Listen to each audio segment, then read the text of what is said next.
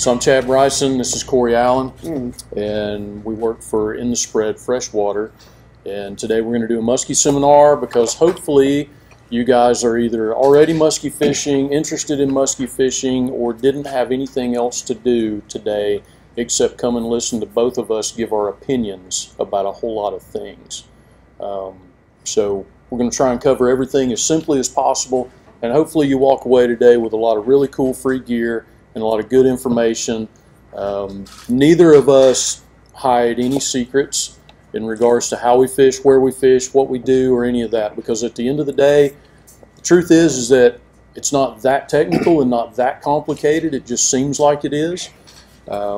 So that's what we're hoping to do. Well, I don't know. Like, the biggest thing for me is, like, if you're always looking for that kind of stuff, you're always going to be following someone else. Like, I know there's a guy named Buck Perry I studied a lot from, and he would always say that, like, you know, every time you'd be following the bite, you know, it's like, well, you should have been here yesterday. Like, that's the story.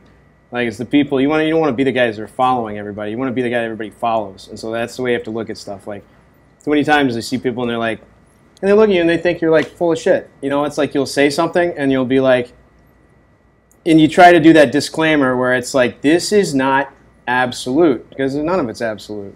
Like, never. I've never seen anything absolute. There's no one way to completely do it the same way every single time. Yeah, people are always looking, they're looking for, like, the color, yep, or the size, or all this stuff. Yeah, what's the best fly you use? I don't know, all of them. Yeah, exactly. So yeah, like, you learn how to think for yourself type thing. Like, don't just look for those little, like, people are looking for the bullet points and the notes. Like, they'll go out there and they'll just religiously do that over and over and over again. Like, more than anything, we want to teach you how to think out there for yourself. So, like, that's the best thing I think we can do. So one thing I want to do, I want to thank everybody for being here today, and I want to thank everybody that, all the sponsors and everybody that made it happen. Gary Merriman, that owns the Fish Hawk, provided us this, which was really super nice, and we appreciate it, Gary, a whole lot. Can't repay you enough. A lot of the fly fishing manufacturers chipped in, donated some stuff for giveaways.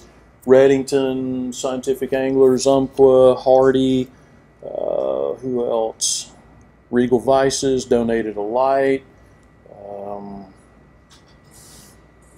think that's about it on my end. Looks like RS Nets. Roman donated a super nice musky net, like the nicest net I've ever seen. Nicest one that exists. Yeah. So, and I don't know what Corey's people brought in, but we need to acknowledge them. No, it's cool. Eastfield Lures, which is actually a Swedish company, and these are literally the first ones that have ever been in North America. Well, United States, one guy in Canada. That's pretty cool. We got some of those up for grabs. New little jerk bait called the Berkeley Juke. There's like a great little wintertime, springtime, early transition suspending crankbait. Like, we'll talk about that. Like, don't go into this thinking that everything you got to throw is got to be, like, you know, XL. And then on that note, like, I also got some baits. They're a little bit out of season right now, becoming really handy next summer.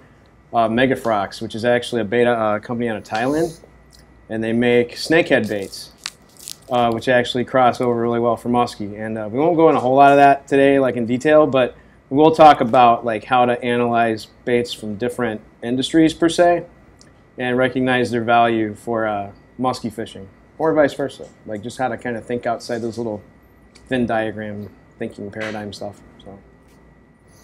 And lastly, and probably most important, Reformation Brewery, the best beer ever made. The best beer with, like, only 2 IPAs, because IPAs shouldn't even be beer.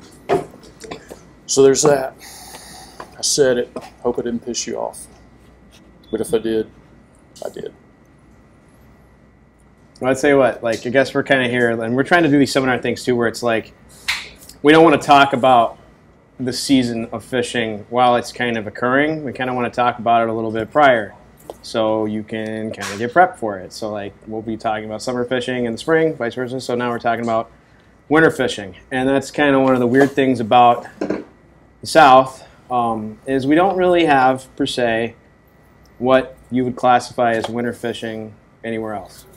And that's because we don't really have, like, that dramatic seasonal change like a lot of these fish experience up north. Like, they don't spend 6 months under ice. They don't go into complete dormancy.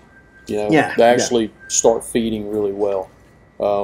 the river temperatures through the winter in the south. You know, Tennessee is the southernmost habitat for muskie, and it just so happens that it works out best for flies and fly fishing for muskie in the south because of the river temperatures. Somewhere in the high 40s to upper 50s seems to be the best. The fish slow down, their metabolic rates slow down a little bit, so the flies work the best because they don't have the super fast erratic action that some of the hard baits and the gear baits have. But you know, you'll still get them throughout, you know, November to May, or yeah, pretty much May. You take a month off there when they're trying to spawn, obviously, but you know, you still get them, but it works. And the flies seem to work better in the wintertime than the gear, to me anyway. No, I think he's right, and that's one of the things. Like, you kind of nailed it, said it without saying it. Like, that's the thing that the fly does really well that you'll see crossover with. Is, I mean, there's really no, like, they don't know what this shit is. They don't care. Like, they're just responding. I mean, they really have no... They really don't give two shits about anything that any of us are doing. Yeah, there's no cognizance factor to this. Like, there's really, like, the only way you can really break down any of these presentations whatsoever is just by the factors, like, of action and speed and size and stuff like that. And that's where the fly stuff actually, there's not really a conventional analog to that. Like, we get close, but there's certain things that we, like, can't do that does super well. And it'll catch some big fish. So much that, like, we actually throw flies on Carolina rigs with conventional tackle in the wintertime quite a bit. And it's amazing because when you do that, like we're using that subtlety, and literally these things are just so organic in the water, and they're so slow in the way that they drop when they hang. Like, you watch the fish. And you get a turn. And they'll just come up and they'll go, oh, okay. And they nip it. So, like, those elements of subtlety that fly does so well, like, you can borrow and exchange that with the conventional stuff. But, like, that's, especially wintertime, like, the fly stuff really has a ace in the hole.